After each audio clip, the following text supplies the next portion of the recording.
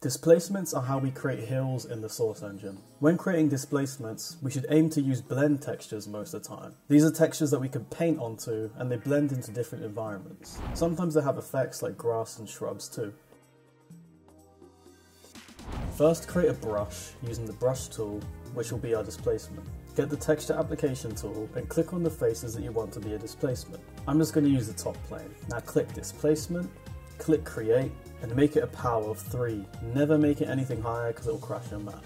Click browse on the texture panel and search blend. Any of these textures that say blend or show a half-half are blend textures. Right click on the surface, and to finally make a hill, click paint geometry. The distance tab here is how strong the raising power will be, and the radius is how wide it will be. So I like to set a low distance with a higher radius to make smooth hills. You can click on your displacement now and watch it grow.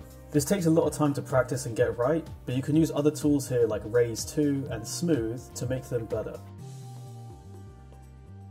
Now once we're done with that, you can use the Paint Alpha tool to paint the other half of the blend material onto the hill. Left clicking will do one of the textures and right clicking will do the other texture.